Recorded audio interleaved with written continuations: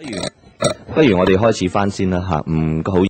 Why don't we resume our meeting now? And apologies for keeping you waiting. Let's do this. You've answered our 5 short questions last time. Could you elaborate on that? And then we can also look at the responses in the 3 papers which are more detailed. I understand that there are some issues which we actually sought some background information, and they are not relevant to this bill. For example, the question of the use of vehicles. So for these questions, I think you can simply give us a brief response, because we don't want to spend too much time on those questions. So I haven't actually introduced you one by one, but perhaps Ms. Christine Lowe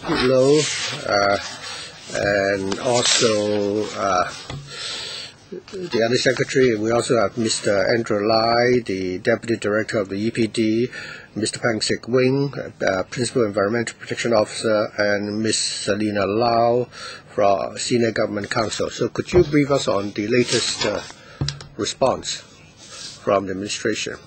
Chairman, I think we will stick to the 5 questions raised at the last meeting. The first paper is about how the impact of the bill on the other sectors.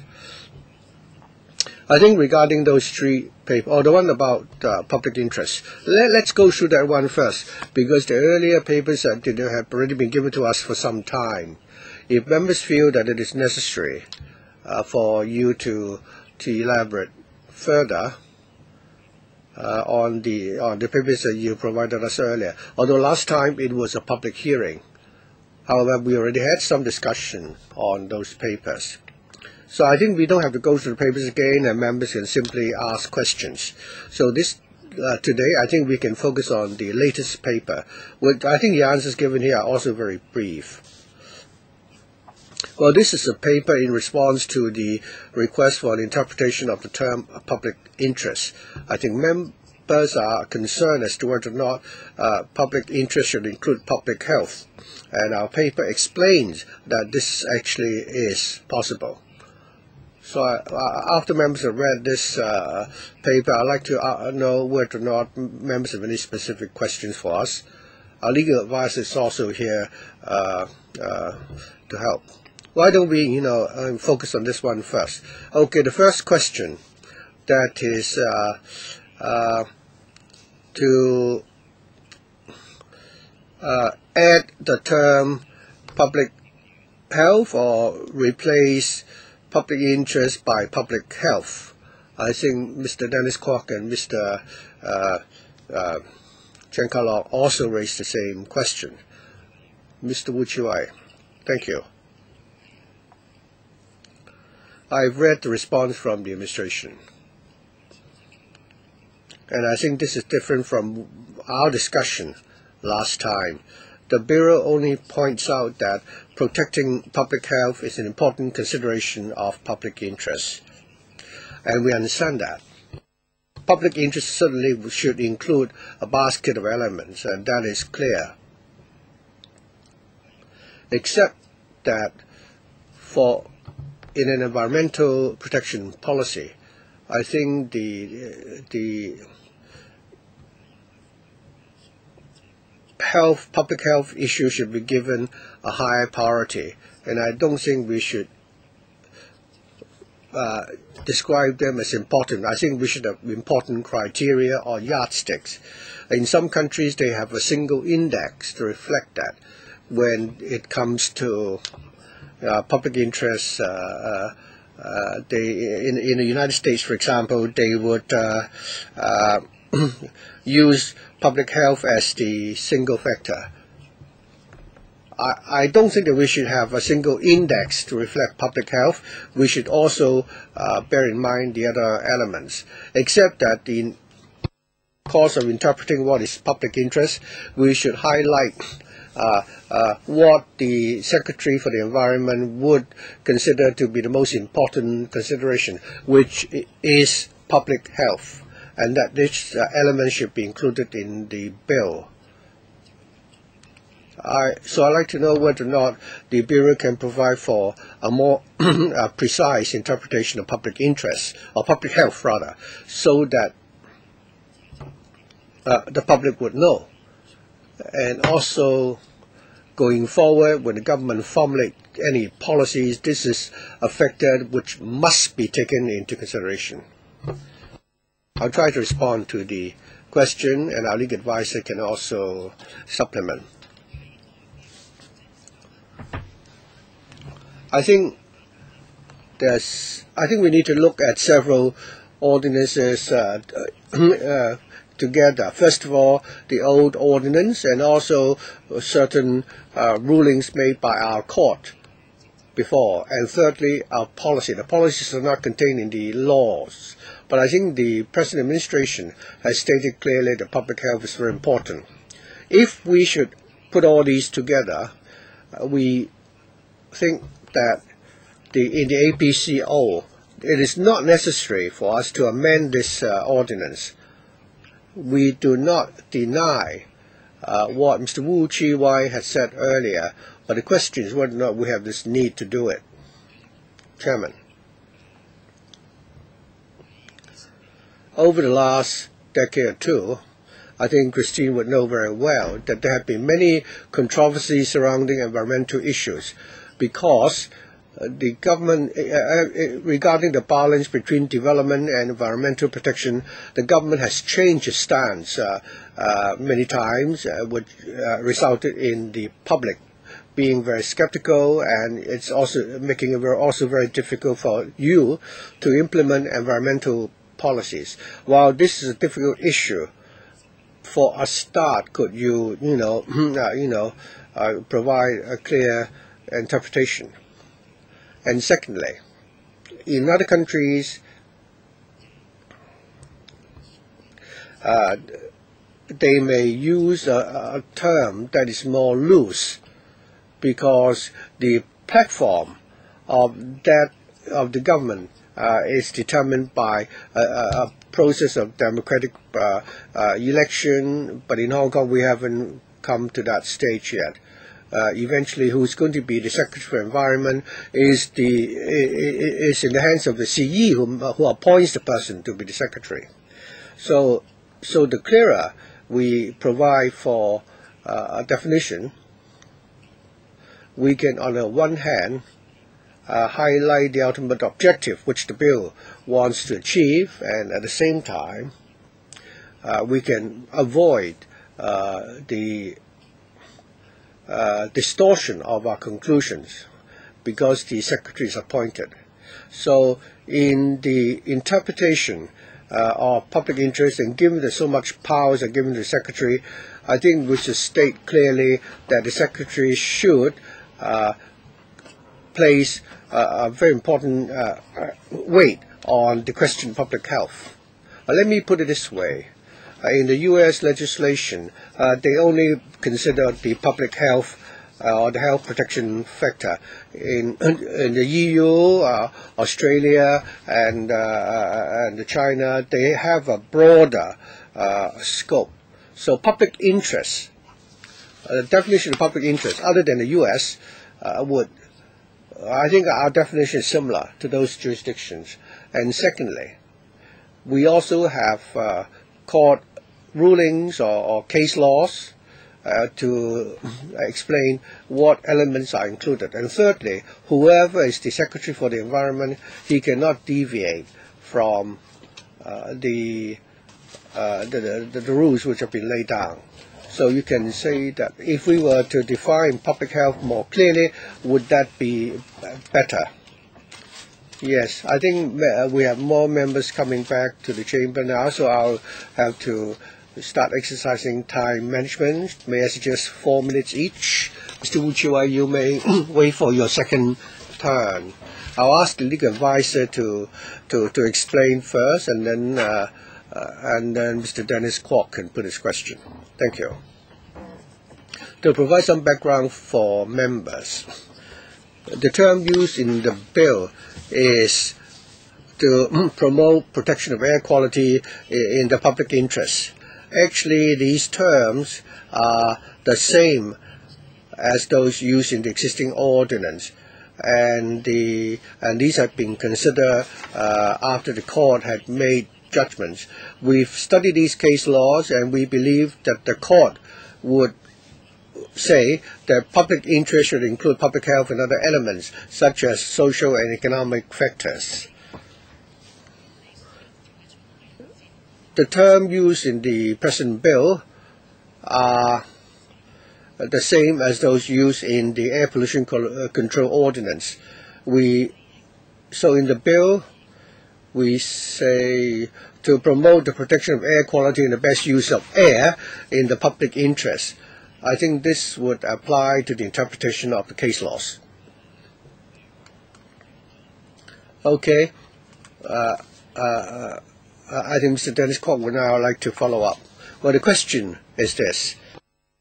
At the moment, under Section 10, bracket 2, Section 12 of the EIAO, Section 12.2, it is clearly stipulated that when the Secretary for the Environment decides whether or not to issue an EP, he will have to take into consideration the public health factor.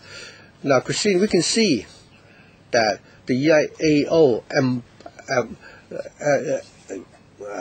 I think should require that the Secretary should consider public health. But in the APCO, and when you set the AQO, the Secretary only need to consider public interest. When you decide whether not to approve an environment permit, let's say you want to decide whether or not to build, an incinerator, and consider whether or not the emissions will have a grave impact on public health. But so long as it doesn't exceed the AQO, the Secretary can issue the EP. So you see there is a contradiction here.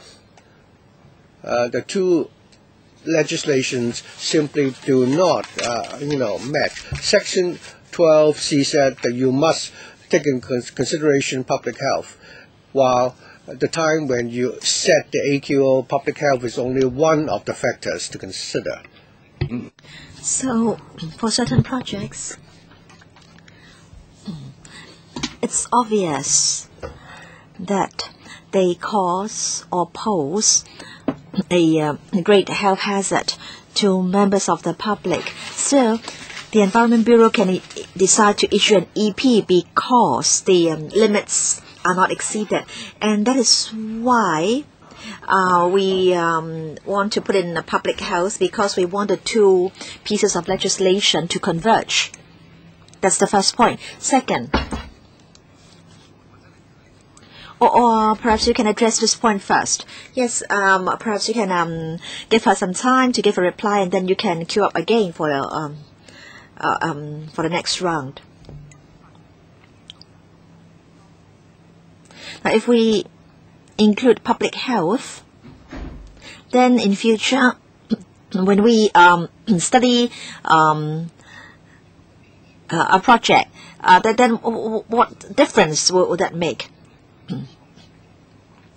Now, in setting the AQOs, public health is only one of the factors under public interest. But even if I also include public health, the situation will be the same, because in setting the AQOs, I will not simply look at public health alone.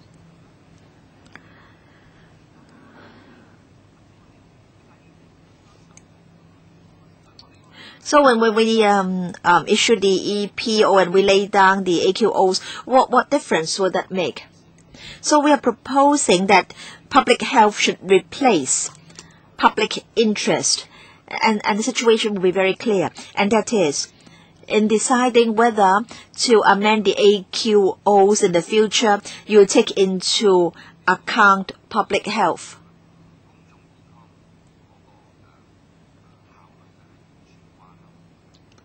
So in other words, you only look at public health. And this piece of legislation will converge with the EIAO. Say for a certain project, we know very well that there will be serious health hazards caused to the public, but then an EP may still be issued because the AQOs can be met. So Mr. Dennis Kwok is trying to point out that if we use the term public interest in this bill, while in the EIAO the term public health is used, and there will be a contradiction. But then do we agree that we should replace public health or replace public interest with public health in this bill? Yes, of course, we need to take into account the convergence between the two pieces of legislation. But then is convergence our only concern? We may think public health is very important, but then there are other factors which are also quite important. Yes, Mr. Lai. Yes, I want to give members some supplementary information here. Under the present Air Pollution Control Ordinance, we clearly need to consider public interest in setting or revising the AQOs. And as the Undersecretary has pointed out, public interest, in fact, is about a number of factors. According to the WHO guidelines, different countries come up with different AQOs. Different places need to consider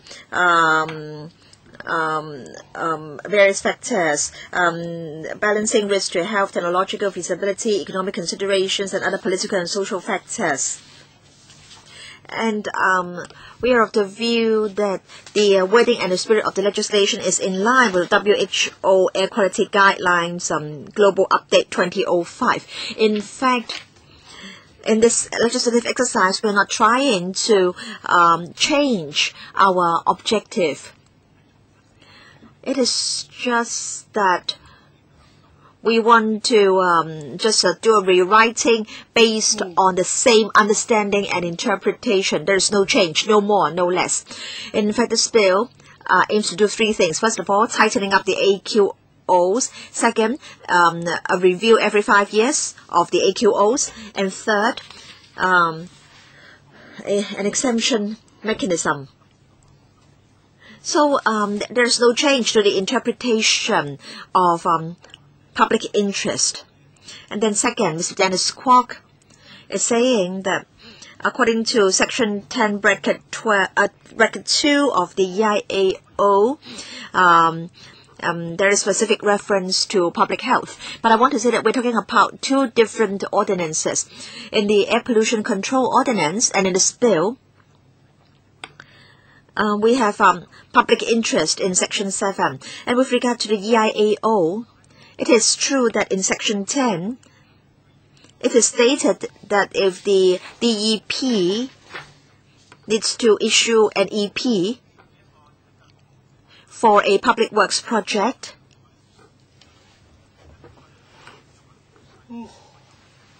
then under Section 10 of the EIAO, the director has to consider a total of 6 factors. He has to consider a basket of factors, including the EIA report and how to ensure environmental quality, and also public health or implications, impact on human health, on plants, on the ecology.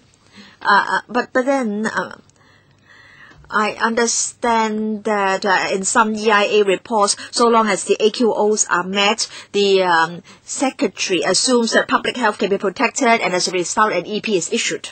Now, I don't think the administration and the members should be engaged in a direct debate. Now, let Mr. Lai finish, and then Mr. Dennis Kwok, to be fair to others, please queue up again. Mr. Lai, I just want to point out that under the EIAO, in deciding whether to issue an EP, the DEP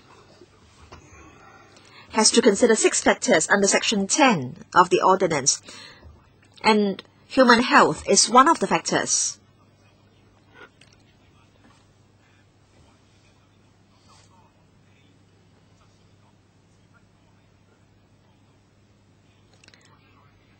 And I just want to say that air quality is only one of the factors to be considered under the EIAO. And when the DEP considers human health or public health, he doesn't only look at air quality. He also looks at noise pollution, water quality, and so on and so forth.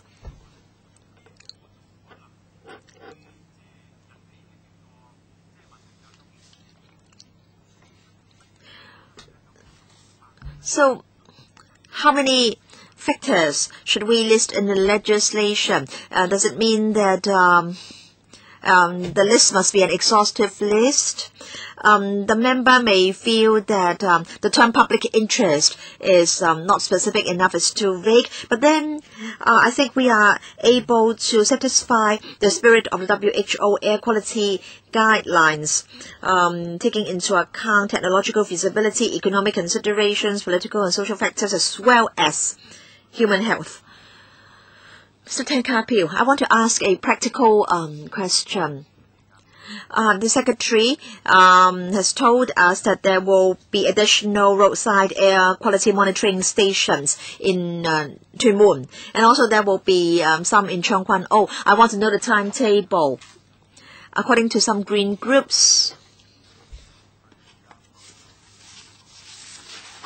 the present monitoring stations are not really properly or appropriately located. The height is also not the optimum height to really take accurate measurements of air quality. Now, Mr. Tang, I think we are now looking at the 5 issues in the paper 1202/02. So perhaps they can give you a quick answer, and then we will just follow the order in this paper. We will deal with public interest first. Yes. In fact, that's really part 3 of the supplementary information. Now we have 14 air monitoring stations. 3 are on the roadside. The others are in various parts of the territory. So these AQMSs help collect data for us, and such data can also be of reference or of reference value to members of the public. In fact, we have been looking at whether we need extra AQMSs. We have 14 at the moment. We've completed a review recently, and we've decided to set up a general AQMS in Tuen Mun. And we are now in the final testing stage for this station, and we hope that that station can be commissioned at the end of the year. And then in Cheung Kwan O, as the population is increasing, we also plan to set up a general AQMS there. And we will be consulting the Sai Kung District Council on the location in due course. So in other words, there will still only be 3 roadside monitoring stations, correct? They are in Causeway Bay, Mongkok, and Central respectively, and they are located in heavily built up areas where the road traffic is extremely busy. And so we are of the view that these 3 stations can take measurements of the air quality at the busiest locations in the territory. But there are some green groups that are of the view that the locations of the present monitoring stations are not really too good. The height is not the optimum height. So what is your response? So when we choose the location, the layout, and when we choose the equipment that we use, we make reference to best practices adopted by the WHO and the US Environmental Protection Agency. Now for roadside stations, they are right next to the very busy roads.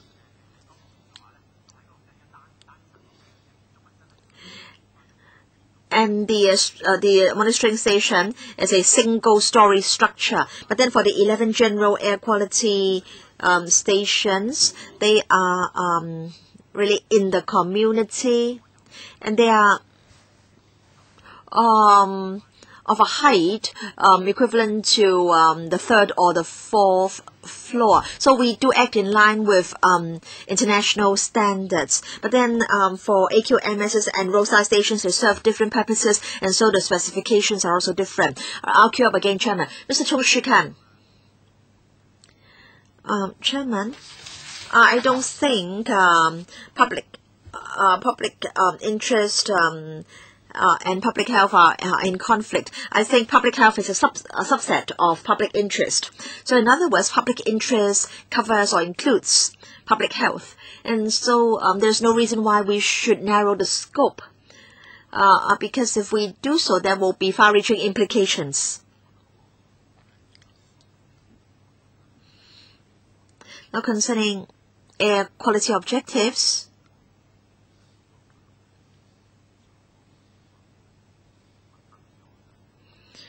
of course, we do take into account the pollutants, but then I think we have overlooked some other factors. For example, the smell or the odor. What if there is a stinky tofu shop right downstairs? I'm sure you don't want to go home. Airliners do not allow people to bring durians on board a plane. So I think you need to consider the smell or the odor as well when you look at air quality. The second factor that we've overlooked is temperature. Hong Kong is a very crowded place, and sometimes you may only be less than 2 meters from the neighboring windows. And then there may be an air conditioner emitting, giving out a lot of emissions. And then sometimes on the podium level there may be air conditioning, and those living right above the podium may suffer. The problem may not be very serious in winter, but in the summer months, the temperature may be increased by 8 degrees or 10 degrees Celsius. And so if the ambient temperature is, say, 33 degrees, then the actual temperature indoors may reach over 40 degrees. And in some countries, when the temperature is over 40 degrees, there's no need for people to go to work. 我諗我哋都會好多呢啲即係新形式嘅問題。So the question is, how long do we have to wait? I think you can answer the question as to whether or not temperature and odor should come under the ambit of the bill. I understand Mr. Chung's concern. According to our Air Quality Control Ordinance, Section 10, Bracket 2, reference is made to the circumstances under which the public can complain to the EPD regarding certain nuisances, and the director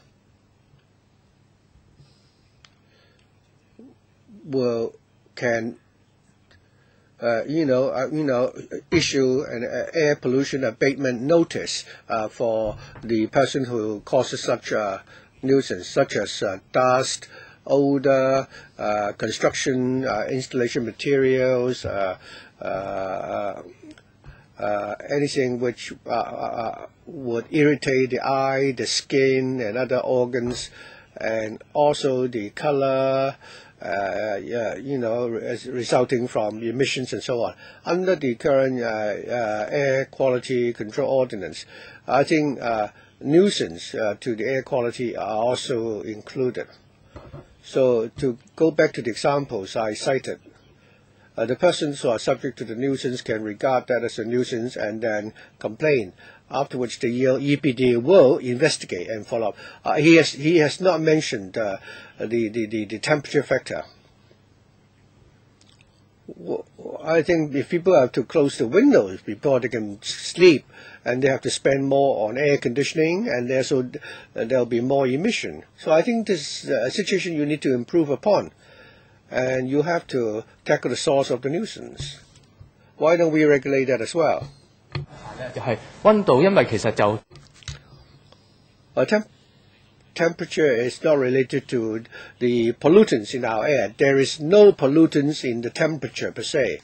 Mr. Chung is asking about the temperature, coming out of the emissions. If the emission is hot, for example, the emission from the ventilation shaft of restaurants. So we're not just talking about the ambient temperature.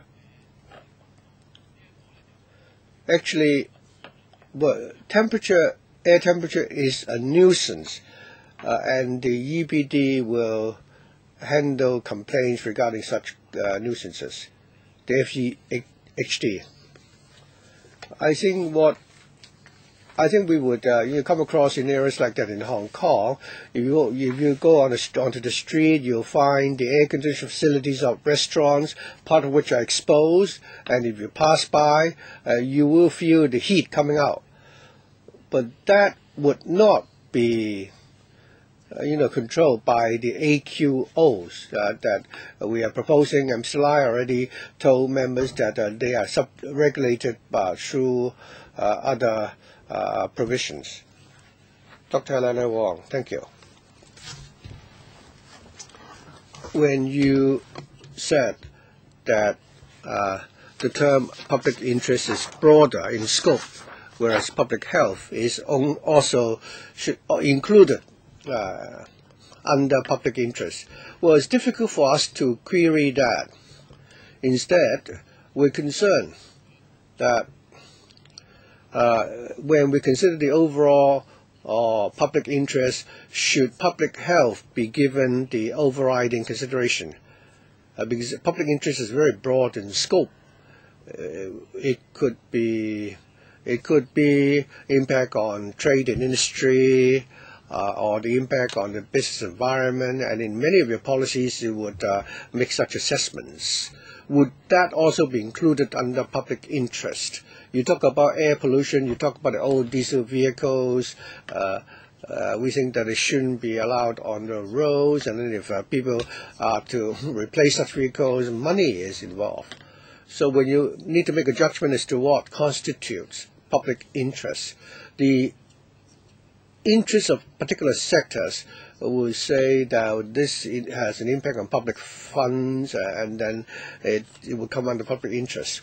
So in the end, when the government needs to make a decision, is public health the most important factor with the overriding consideration? Perhaps my colleague can also supplement in a while. I think the question is which section of which ordinance we are enforcing. We're now talking about the AQO, that is, how do we set the air quality objectives. We've also obtained some information regarding pollutants. Of course, some people would say that this is not the ultimate AQO. Only the ultimate version will give us the best protection for public health. What we're proposing is the interim objective. And the WHO is saying that given the development in the jurisdiction concerned, we can set our own AQO, bearing in mind the local circumstances. The WHO is saying that public health, even though it's so important, it's the overriding mission. But when policies are formulated, when different countries need to enact legislation, they cannot rule out the consideration of other factors. Back to Hong Kong, if we need to formulate a policy, right now we have different policies like requiring vessels to switch to cleaner fuel, encouraging car owners to switch to more environmentally friendly vehicles. We want to achieve certain objectives through certain measures, and the focus is on public health. But how do we achieve that purpose? For example, how much money would be required to achieve that purpose, and how do we need to compromise before we can achieve that purpose? So the setting of the AQO per se, in the long term we want to achieve a certain aim or objective, and there's no conflict between the two. But then there may not be such a direct. Our public health is obviously very important, but let's say, requiring vessels to switch to the use of cleaner fuel, should that be the overriding consideration? Here we're talking about how we can resort to public funding and legislation and bargaining with the trade before we can do that. Of course, public health is what motivates us to do all these things. But I don't think you should put it in a law that the public health should be overriding. But my colleagues can elaborate in a clearer manner. Like the Permanent Secretary said, public health certainly is an important part of public interest when we set the AQOs. But in the legislation, we can't say that this is an overriding consideration, because once you say a particular factor should be given an overriding consideration, then when the government sets the objectives or formulate public policies, the factors to be considered, I think the government will be constrained in terms of the number of factors that it can consider. For example, when we set AQOs and so on, if public health should be the overriding factor, and if today we propose that the diesel vehicle should be phased out, then perhaps all diesel vehicles should be phased out, because definitely the emission will have some impact on public health, except that the Euro 1, 2, 3 models will have more adverse impact. And we want to pragmatic and eliminate those first. So when we formulate the policy, we have to bear in mind the technical feasibilities, the impact on the economy and society. We have to consider a basket of factors. If we narrow the consideration to public health, which is given overriding weight, then all the other factors which should be considered will not be reflected in the mechanism. And this actually is not conducive to formulating policies and AQOs. Right now, when the Secretary considers setting the AQOs, and I think bearing in mind the need to take care of public interest should also include public health. Mr. Gary Chen, I'm sorry I was attending the PwC meeting just now, and if my question had already been raised, please by all means stop me. I would like to refer to CP1 bracket 1 1055 bracket 3. I am most concerned about the nitrogen oxide issue. Well, today we would like to first of all focus our discussion on the 5 brief responses to our questions raised the last time, and we're now discussing the question of public interest. Mr. Yik Chi Ming, your first round. Thank you. I think our discussion today on public interest and public health, I think Dr. Helena Wong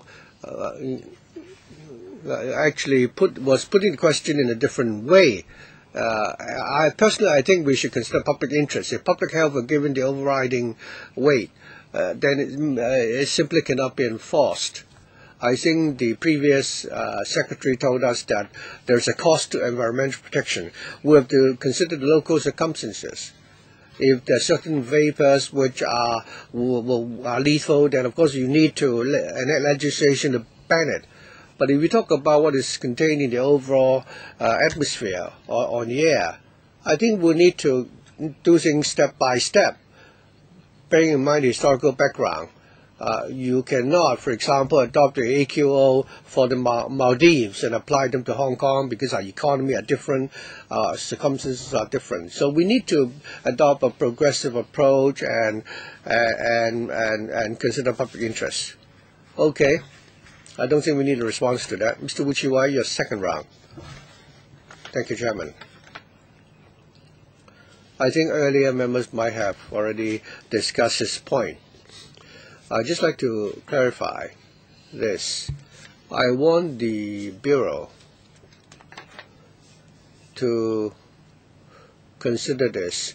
The Secretary and the Director said that public health certainly will be the objective that they will consider in this bill.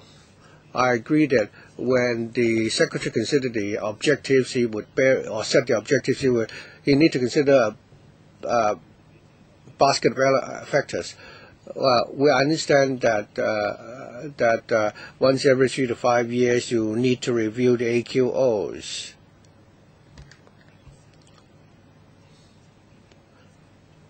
It's within the powers of the Secretary to revisit the AQOs.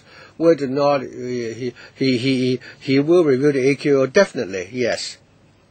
But then even despite the review, he can decide whether or not to change the AQOs, right?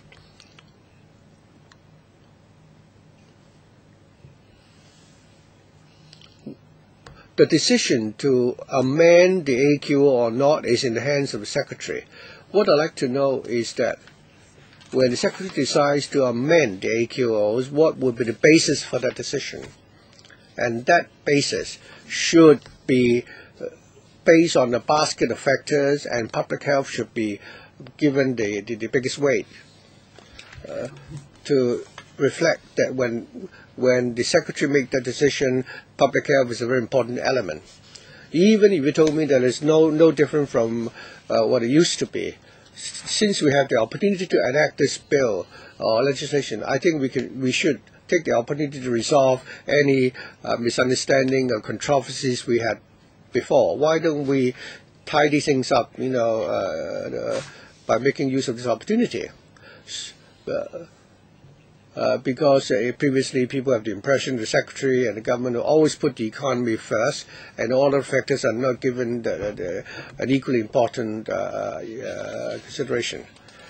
I agree that you need to consider a basket of factors, but through this process, I want you to incorporate this concept into the bill. I understand. I certainly agree with Mr. Wu's points. The question is how we can do that. Perhaps we can go back and consider this more thoroughly and see whether or not we can put members' hearts at ease, because for such a long time there had not been any changes. The officials will have to remind themselves that they would need to tighten the objectives. There are two things Mr. Wu can consider. First of all, the objective. The objective is derived from the WHO framework, and the overriding consideration is public interest and public health, because we're adopting the WHO framework. Secondly, previously the AQOs were not updated after long periods of time. This will not happen again because it is stated in the bill that there will need to be a review once every 5 years. And also,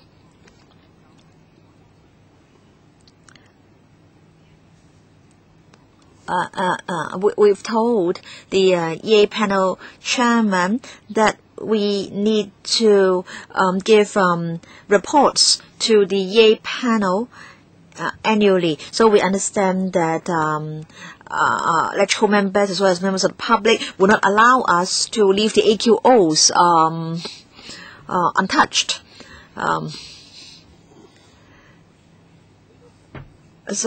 In fact, WHO also says that a basket of factors needs to be considered, and public health is, of course, an important factor.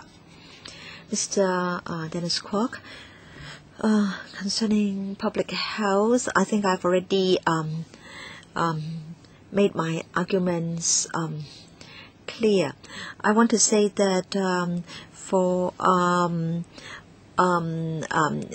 those applying to carry out a certain project, when he applies for an EP, there's no need to do a public health assessment. And so very often when the DEP looks at the application, he merely looks at whether the AQOs are met. But then there are projects which clearly have a serious or have adverse impact on public health. And that is why I am of the view that public health should be an overriding concern. Consideration 係咪能夠喺個法例裏面彰顯到出嚟咧？呢個係我哋提出原因嘅其中一個。But I just want to make sure that public health as a key factor for consideration will be fully reflected in the bill. And let me make another related point, Chairman. Now, if under the existing legislation, if the Secretary wants to revise the AQOs, then he only needs to amend the technical memorandum. But then under the bill, the AQOs can be amended only after the legislation has been amended. So, do you think that would make it more difficult for AQOs to be amended? Because at present, if the Secretary wants to revise the AQOs, he can do so by amending the technical memorandum. But in future, if AQOs are to be amended, then the legislation will all have to be amended first. Now, you may say that at the moment, we need not come to LegCo, so we can easily update the AQOs ourselves. But I don't know whether the LegCo welcomes such an approach. In other words, by passing LegCo and amending only the technical memorandum. Now, if we need to come to LegCo, then there can be a discussion with members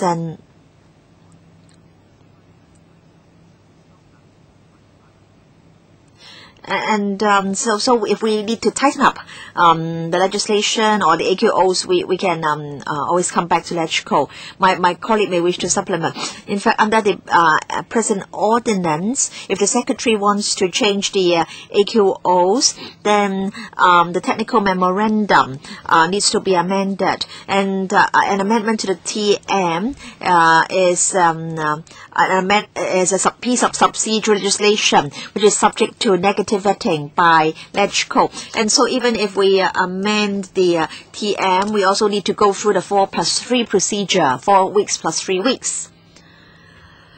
And we are of the view that as revising the AQOs is a major public policy decision, we are proposing that if AQOs are to be amended, they should be done through a legislative amendment so that there can be thorough discussion in the Council. And also LegCo will have more time to discuss the amendments, because for negative vetting there is a deadline. But then if it's a legislative amendment, then there can be more time for members to discuss the proposed changes. And so I believe members would welcome that approach. Yes, I understand your position. It's just that some deputations have asked this question, and so I think I also need to ask you this question. Mr. Tenkapiu, I just want to state my view on public health. As to whether public interest includes public health. Now, we've already seen some court cases. And if we narrow the scope, if we change the term to public health, and I'm worried that EIAs which are going on may encounter problems, and there may be challenges in court.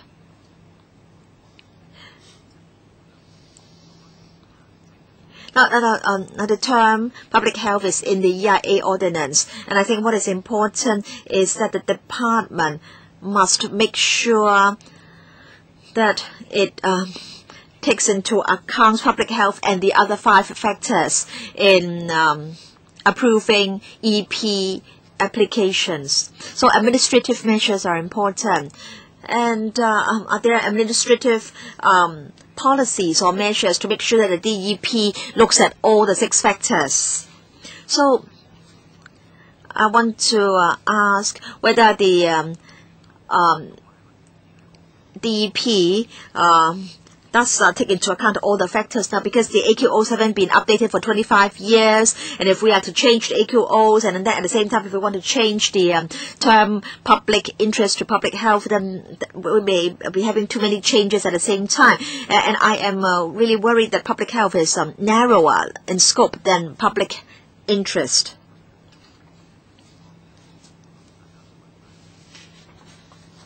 Right, so I think we can move on to the next point in the paper.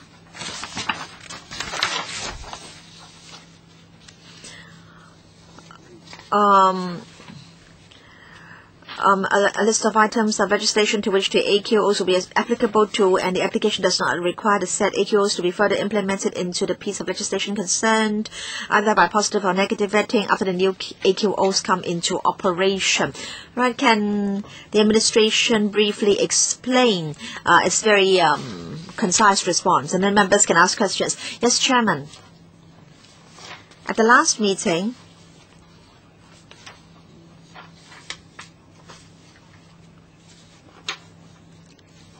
members asked whether the amendments would affect public policies. Now, I want to say that only two pieces of legislation will be affected. First of all, the APCO, and then the EIAO. I mean the part on air quality assessment. In other words, even if new AQOs are adopted, it doesn't mean that the Transport Department will or its policies will be immediately affected. Mr. Tony Chair.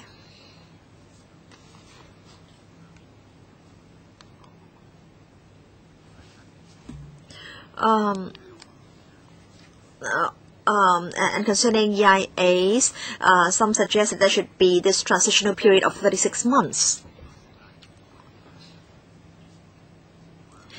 And some say that at the moment we should still follow the AQOs.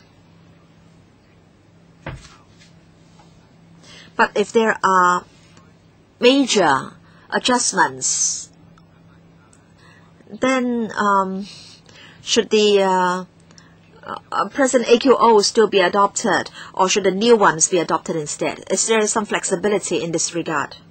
Mr. Lai. We do understand Mr. Chair's concern, Chairman.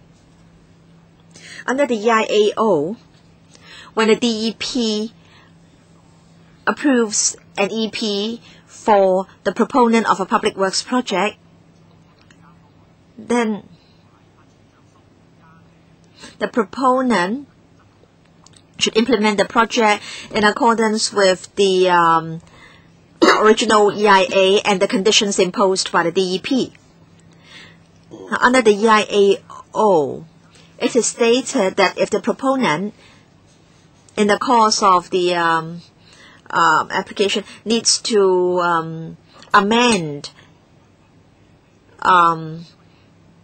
its proposal. For example, the proponent may want to construct a road, but then because of geological problems, there is a need to shift the road eastwards or westwards, say for 10 meters. Then under the present ordinance, the proponent has to obtain approval from the DEP on the change of the content of the works or the project.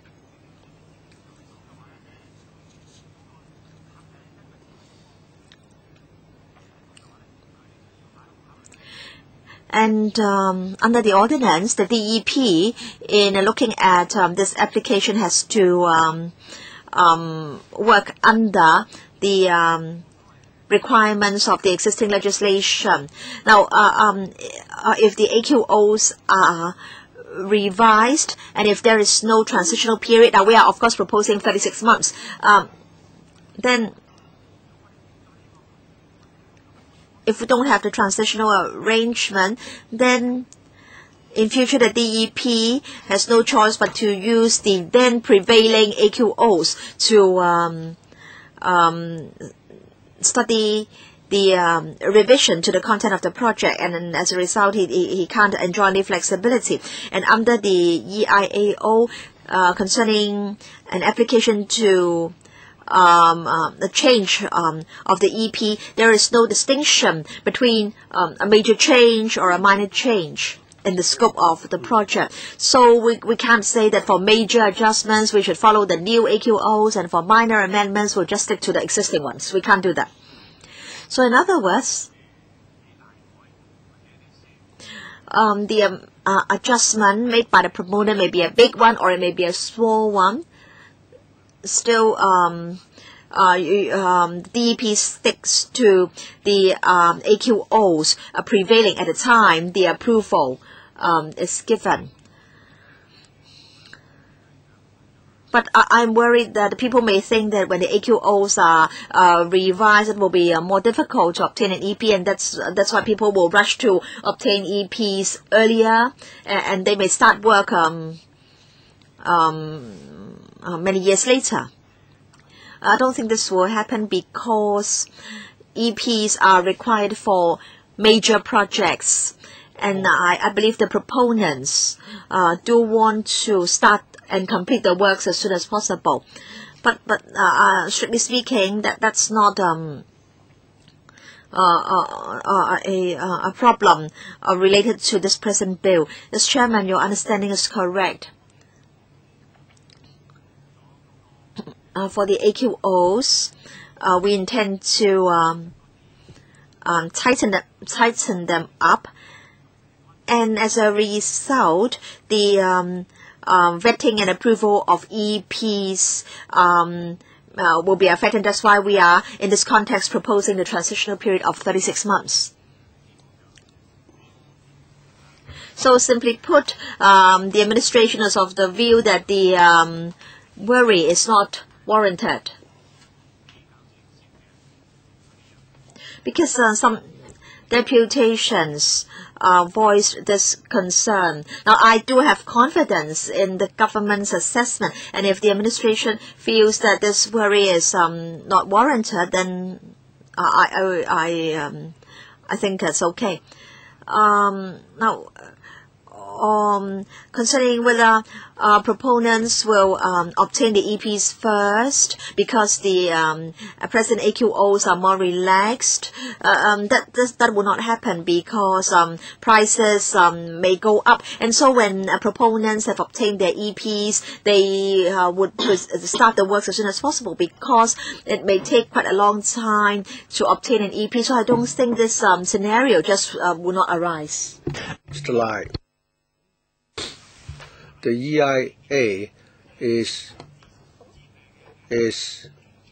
one of the considerations before these large projects proceed. For example, you also need to go through the town planning procedures and also resolve land issues. So if the project were delayed, it may not be due to the fact that the proponent had obtained submitted the EIA report earlier. But so I mean, it may not be due to that reason. Right. Do members have any further questions on the response to our second question? Mr. Dennis Kwok. In Annex A, there are 11 projects. The 11th project is the construction of the third runway. I think in the information we provided for members last time, yes. In the study brief, will the new AQO apply, or will the old AQO be used? Well, the EIA study is underway for the third runway, and the Airport Authority had indicated that when they build the third runway, they will adopt the new AQO as the basis. But that study was based on using the old AQO as the basis. Before the new AQOs are approved, the existing AQO, the so-called old AQOs, but the Airport Authority has indicated that when they prepare the EIA report, they will aim at satisfying the new AQOs. Okay? Any further questions? If not, shall we move on to question 3? Has any plan of the administration to enhance the current arrangement on measurement of AQOs? And Mr. Tang already asked a similar question. So, do members have any further questions on this one? Mr. Uchiwai. I understand that the reason why you've chosen these 3 most populated areas to set up the monitoring stations. So, are you saying that the data collected from the other districts will not be show that the air quality is inferior to those collected in these 3 locations? In other words, the question is whether they picked the 3 worst locations, because sometimes we hear arguments. People are saying that those 3 locations are the worst, and no other districts will come back with an inferior air quality. Well, these roadside air monitoring stations which operate 24 hours a day. I don't think any other cities in the world, operate like Hong Kong. You have 24-hour air monitoring stations on the roadside. Not many countries don't take measurements like we do. If you look at some of the other cities, if you go to those cities, do they actually have an roadside air quality monitoring stations 24 hours a day in operation? I have not found many such examples. In Hong Kong, we're able to have, data for the whole year. So, as far as taking roadside air pollution is concerned, I think we are leading the world. The question is, what are these 3 monitoring stations representative? You could say that we've picked 3 locations which are heavily populated and with heavy vehicular traffic and located at the center of the city. So, and then we measure the emissions in those areas. We're saying that you wouldn't be able to find another road or a street where of course, there would definitely be some places where the roadside air quality is even worse. But we've seen some green groups taking instruments to and take measurements in places and come back with data which is even worse than Central or Wan Chai. But the figures that they have published, we've looked at those figures, but the deviation is not so big. I suggest that we're looking at different scenario altogether. So, does the information collected from these monitoring stations provide us with sufficient data to help us formulate policies? It's not really the case that we should set up monitoring stations on each and every street. So we build these air quality monitoring stations to help us formulate policies. The question is whether or not there are enough of these stations, and the question is should we build more such stations. So these 3 stations is a tool to help you formulate your policies. But we could argue with you regarding the air quality in different districts and areas, and we may need to resort to other tools if we do that. If you want to know about the air quality situation in a particular area, you can certainly go there and take measurements.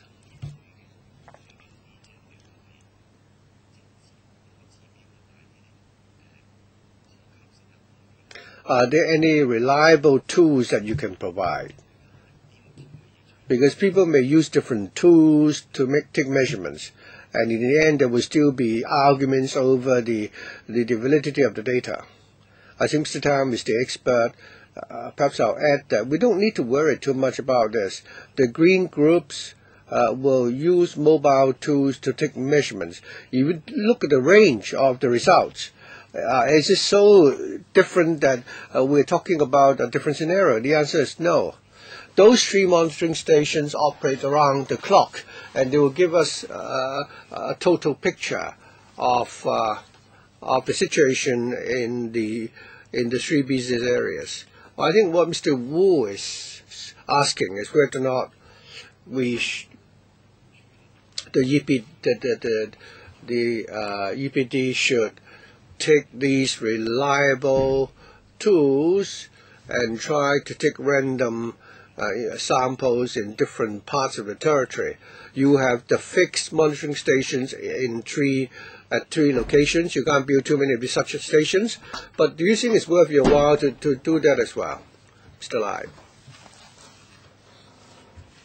Like the Deputy Secretary said, this setting up, I think Hong Kong is already ahead of many other countries as far as roadside monitoring stations are concerned. In many cities, they only have community monitoring stations, and then the air quality sample will be better.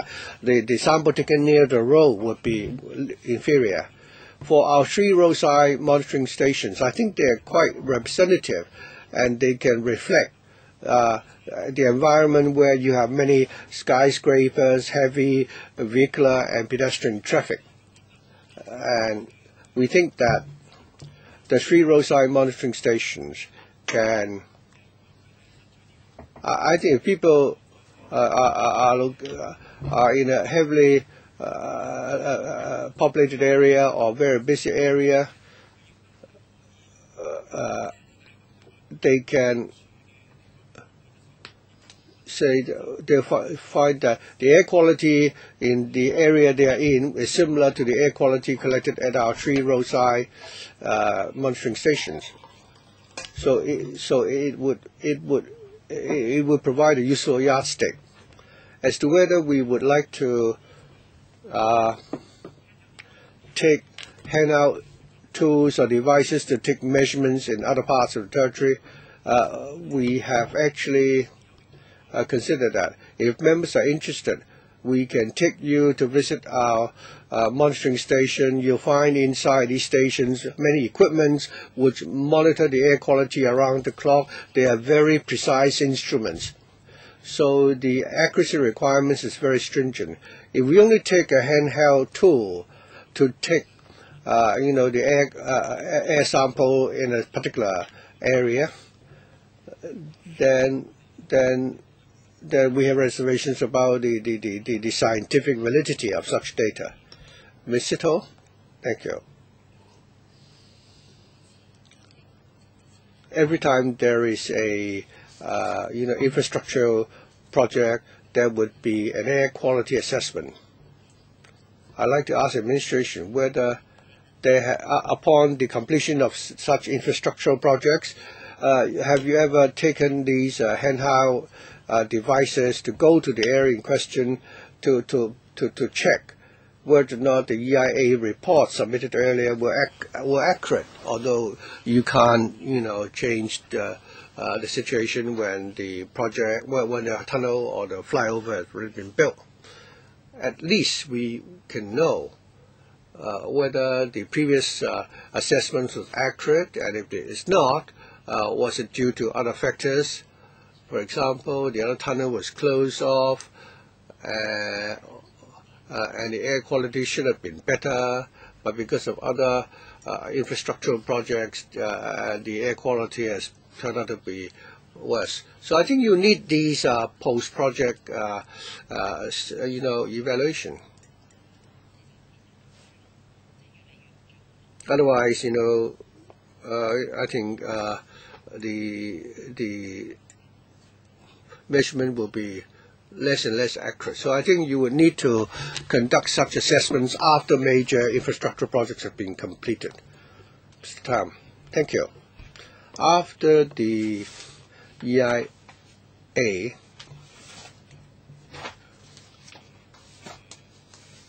for major projects, for example, power stations, we would require them to set up their own monitoring networks. Say within the power stations, they are already doing this, and the data they collect are also submitted to us. Chairman, I'll then put the question in two ways. First of all, for large infrastructures like power stations, you say they keep supplying you with the data that they've collected. When there are deviations, how would the administration deal with it? Of course, you would know the causes for the deviation, and you can check where things have gone wrong. And secondly, for the infrastructural projects undertaken by the government, say a tunnel or flyover, is it the case that once the project is finished, you will just let it be? I think we would need to look at the impact of the emission. So if it affects the air quality for the entire territory of Hong Kong, then when we approve the EP, we say that we need to undertake such surveillance work. But air quality monitoring or assessment,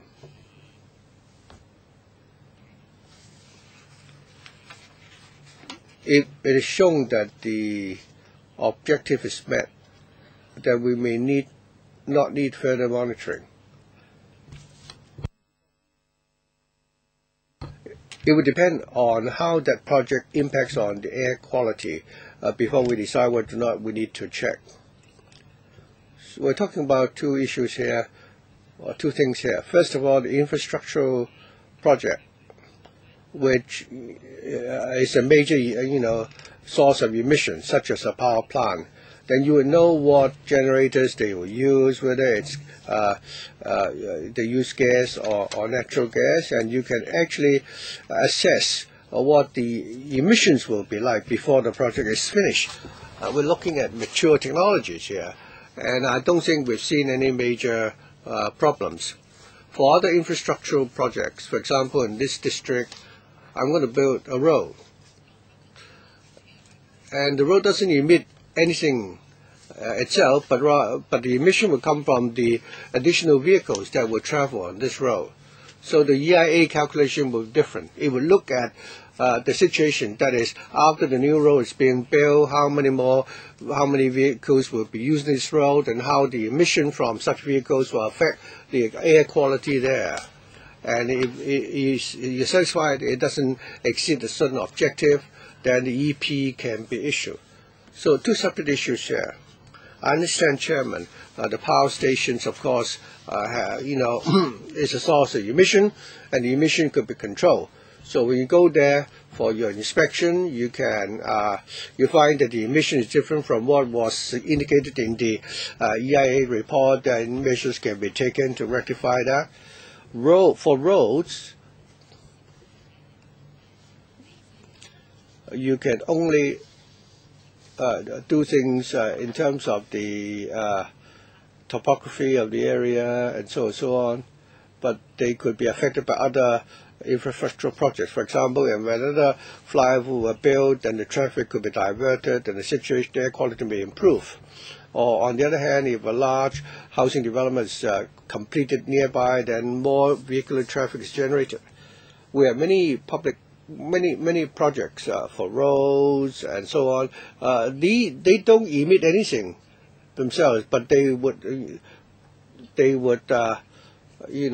result in emissions.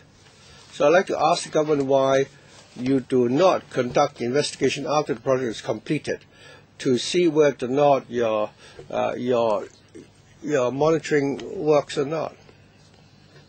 Of course, in other jurisdictions, they might have similar practices. So I think the post-project examination is important to find out whether there are any serious deviation. Right. Although we do have sufficient time for the meeting, still I think there should be a time limit for each member. No, the question may not be directly related to this bill, but it's also a relevant issue of concern to us. Now, Chairman, if every time there is an EIA, I have to really go back and from the air quality perspective, I don't want to give an answer now. And after all, it's not directly related to the spill. Yes, I think this is a much wider issue. And I think they may need to adopt new practices in order to do that. Yes, Chairman, I do understand that this is not directly related to the bill, but I think this is members' concern. Perhaps you can bring this back to the EA panel for discussion. Yes, concerning assessment of the pollution level that can be followed up by the EA panel. Mr. Wu Chi-wai, Chairman, concerning monitoring. Now, we're going to have the cruise terminal commissioned very soon, and I understand that we at the moment won't have onshore electricity supply facilities, and at the moment we do not have the mandatory fuel switch arrangement. So people do want to know how bad the situation can be.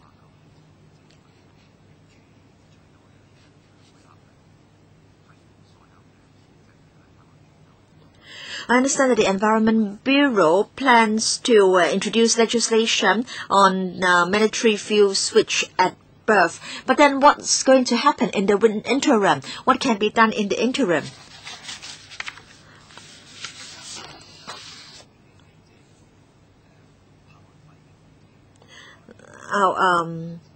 At the moment, we are trying to offer birthing fee concessions as an incentive, say, for example, 10% for ocean-going vessels.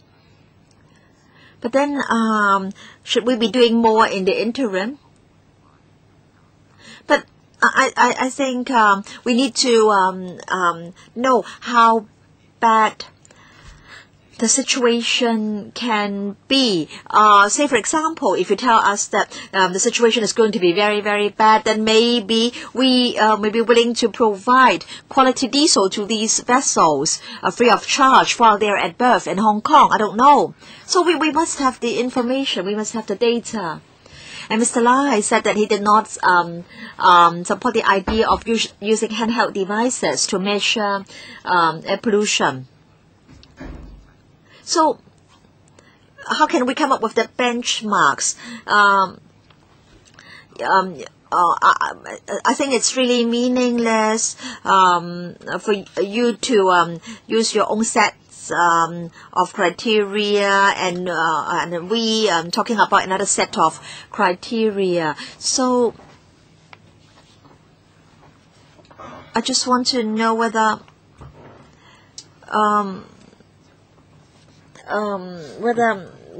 the public will know about the methodologies that you use in measuring the pollutants.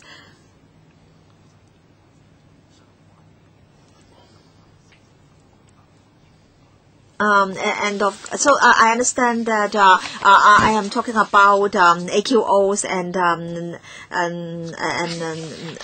this issue may not be directly related to the bill before us. Chairman, in fact, I have said many times that I welcome a discussion on such broader issues in the EA panel. All right, let's try to include an item on the agenda of the EA panel. All right, do members have any further questions on point 3 of the paper? No? Then let's move on to point 4. Last time, members asked about the impact on human health of different levels of concentration of SO2. So we've been given this table, Ms. Sit Ho. My question is not directly related to the bill. Now, Chairman, and here, exercising asthmatics are mentioned. Every year we have the Standard Chartered Marathon, and every year we have people who may even die abruptly. So we really want to know the impact of SO2 concentration on athletes. Yes, I understand the weather is also one factor, and the weather is unpredictable. Last night we all of a sudden had a heavy downpour. Now, so maybe there may be a concentration of pollutants, but then a gust may blow the pollutants away.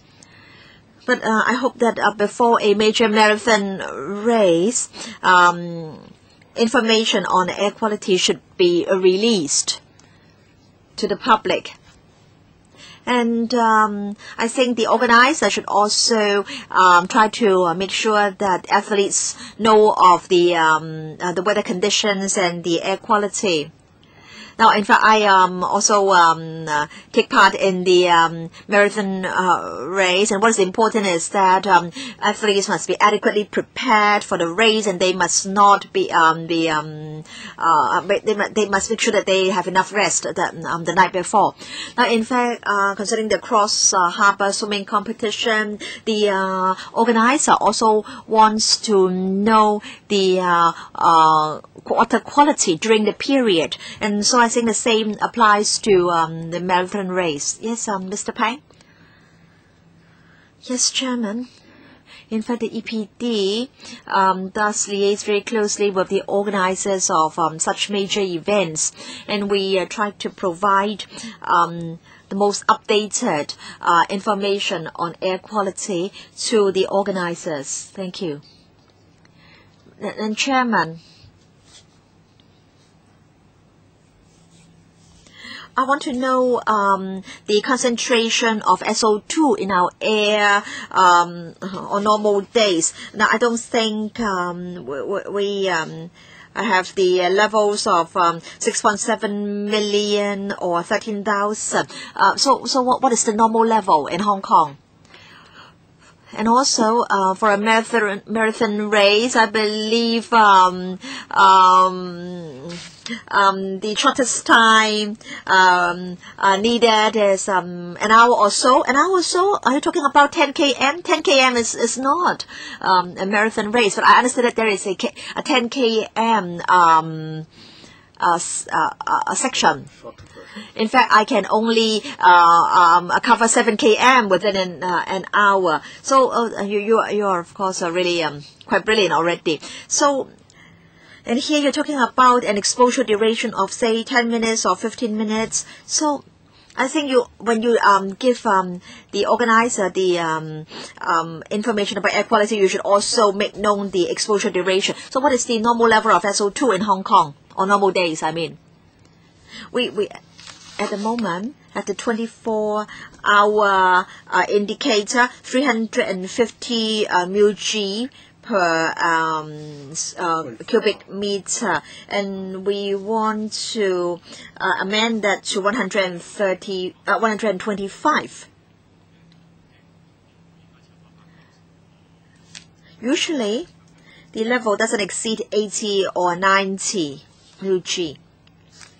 So in other words, we are more or less at level 5, 250 per day or one day, lower than that level.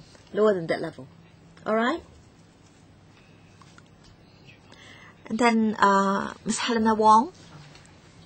Thank you, Chairman.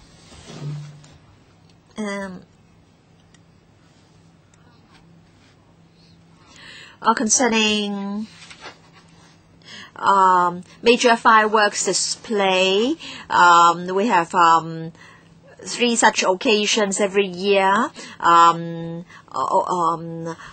the Victoria Harbour, and then of course we have that fireworks every day at Disneyland.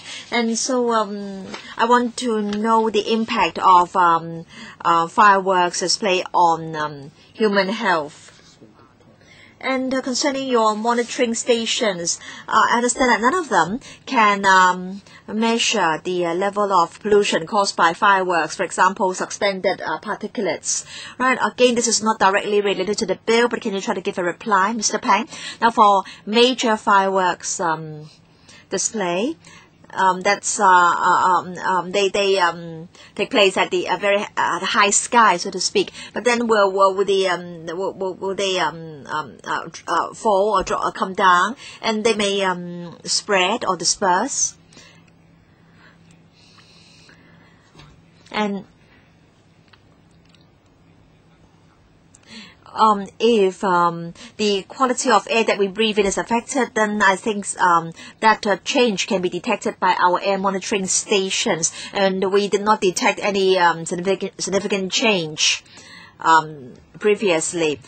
So because these will disperse, and so any change in the air quality will be caught by the 11 general monitoring stations. What I mean is that if there is an impact that can be measured at the air quality monitoring stations, and we haven't detected any significant change so far. And have you compared the normal data and the data during the fireworks display? We haven't detected any significant difference. Any impact on human health? I mean, pollutants after the fireworks display, they may not be SO2. What are they? We don't know. And would there be an adverse impact on human health? Mainly particulates. And we do have measurements concerning PM 2.5, PM 10, and we haven't detected any major difference pre and post fireworks so far. So are you suggesting that members of the public need not be worried at all about adverse impact on public health caused by fireworks display? Mr. Lai, a few months ago, a LegCo member put in a written question on the impact of fireworks display on human health. Perhaps so I can issue that reply again to members for their reference. So we're mainly talking about heavy metals and also suspended particulates. These should be the major concerns. But concerning the fireworks, we do issue instructions to the sponsoring bodies on the heavy metal content, and we do advise them to try to purchase environmentally friendly fireworks.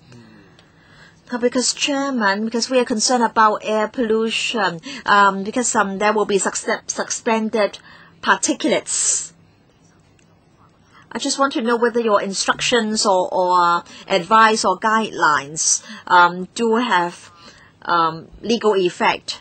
So why can't we specify the content, metal content of the fireworks? For example, toxic metals must not be allowed, because you've only given advice or guidelines. They are not legally binding. And because we're talking about public interest here, public health here, so can you try to impose stringent control? But yes, I understand this is a matter of public health, but this is not directly related to the issue of AQCOs. Whether or not you're willing to consider members' suggestions, please go back and think about it, okay? So regarding question 4 and the response to the question relating to the concentration of sulfur dioxide, any further follow-up? If not, we now come to the 5th question, the last one. That is the number of government vehicles which are pre-Euro vehicles. The government's answer is no. So this is only information that members sought last time. So do members would like to ask any other questions regarding the number of government pre-Euro vehicles? So we were not just talking about Euro 1 and pre-Euro vehicles. We want to I think they're now, eliminating all, Euro 3 models. How many Euro 3 models does the government have? We will supply the information for members as to how many Euro 2 and Euro 3 vehicles that the government still has and the timetable for replacement. I think the standard we impose for ourselves are actually more stringent than those that we impose on the trade. Of course, there will be no subsidy when it comes to government vehicles. So how do you propose to deal with these old vehicles, the hybrid vehicles and electric vehicles? Please give us all those figures so that we don't have to ask them separately. So any further questions regarding government vehicles? Mr. Michael Teen, Chairman, for the new AQOs. Well, I'm not too clear. I think you're talking about Euro 3, Euro 4, Euro 5 models. Does it mean that the Euro 4 will be acceptable for the catalytic converters for Euro 3? After the vehicles have been fitted with the converters, these vehicles are not very old either, so would they already be in compliance? I've asked the experts, I've asked KMB, they say the catalytic converters will work. Some experts have a different opinion, because many things are emitted in the emission. So to satisfy your new AQO, does it mean that Euro 2 and Euro 3 will have to be eliminated even if with catalytic converters? Mr. Lai, regarding vehicular emission, under the Air Quality Control Ordinance, it is stipulated that all vehicles newly imported into Hong Kong, then they must follow Euro 5. They must satisfy the Euro 5 models by 2015. For the existing vehicles, having consider the emission from diesel vehicles, the government believes that Euro 3 models or models before Euro 3 tends to have a higher emission level, and therefore we are proposing a subsidy and regulation scheme to eliminate all pre-Euro 3 models. For diesel vehicles, we would tackle the problem through elimination of these old vehicles. Mr. Teen made a very good observation. That is, elimination of such diesel vehicles will not include franchise buses. This is because earlier we were studying with the bus companies regarding a pilot scheme to install catalytic converters for buses and see whether or not the nitrogen oxide emission could be drastically reduced. The franchise buses have already been installed with catalytic converter to reduce suspended particulates, except that they were not able to reduce the emission of SO2. And the recent pilot scheme for catalytic converters to reduce NO2 submission was successful. So later on we'll go to the FC to apply for funding so that we can subsidize the bus companies to retrofit Euro 2, Euro 3 buses with catalytic converters. For the commercial diesel vehicles, because there are many different models, and also because of the technology constraint, we cannot resolve the problem of emission through this particular catalytic converter. For the new one, there will need to be Euro 5. For the older vehicles, the private vehicles will be phased out. For the bus companies, you allow them to be retrofitted with catalytic converter. Early on, you resolve the issue of particulates. Now it will also eliminate the NO2. So with the fitting of the converters, will they satisfy the Euro 5 standard? For franchise buses, we are focusing on Euro 2, Euro 3 buses. We retrofit them with the catalytic converters.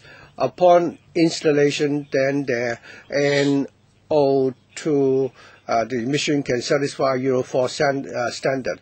For the scheme to eliminate diesel vehicles, anything that satisfies Euro 4 standard will be acceptable. Although the new vehicles, they will need to be Euro 5. For commercial vehicles, why do you have to eliminate them and not allow them to be fitted with catalytic converters? For commercial diesel vehicles, anything with 80,000 odd per Euro 3 diesel vehicles, they could be heavy and light truck vehicles, school buses, and so on.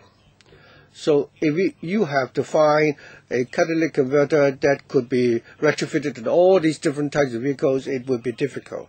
But for franchise buses,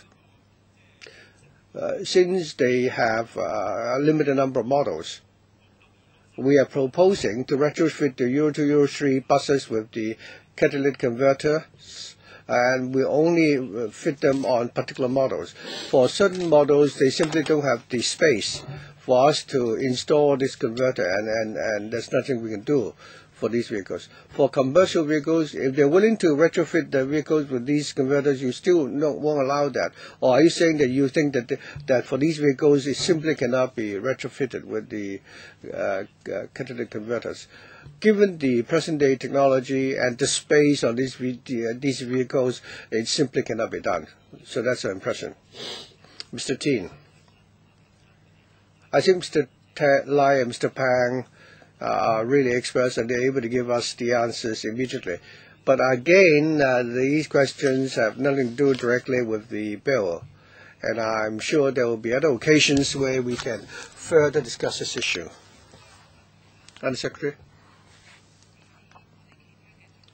On another forum, when we discussed the replacement of diesel vehicles, the same point have been raised. Some people say that all they needed to do should be was to retrofit the vehicles with such catalytic converters. I think we've carried out many tests. Well, some people say, why spend so much money? Why simply help these commercial vehicles to be fitted with catalytic converters? If Mr. Teen would like a detailed briefing on the topic, I welcome that as well. But I don't want to spend too much time today on that. I'm sure some people are saying that we're wasting money if we do this. But I'm sure that once we have the data, we show Mr. Teen the data, I'm sure he will have the confidence. I'm sure we can certainly tackle a follow-up on this issue on other occasions. So I think we've just in time and finished all the responses to the 5 questions you raised last time. And I don't think we have any new questions for the Bureau, but the Bureau can certainly give us further supplementary information members sought today. But I don't think we need to discuss those at our next meeting because they're not directly relevant to the bill. At our next meeting, I hope that we can ask whether members have any questions relating to the broad issues we raised before. Basically, we're talking about the first 2. Let's see whether or not members have any further questions. And after we've done that, we can go to the clause-by-clause scrutiny. I'd like to report to members that the next meeting is scheduled for the 10th of June at 8:30 a.m., a Monday. I think the Secretary has already circulated a notice to members. We have also reserved, and please mark this in your diary, but the Secretary also issued a notice to members later on. That is the 25th of June, a Tuesday at 10:45. We've also reserved that slot as well. So the Secretary will also send out a notice for members later on. 25th of June at 10:45. So if there's no other business, I think and it's now 10:30, we may now therefore adjourn. Thank you.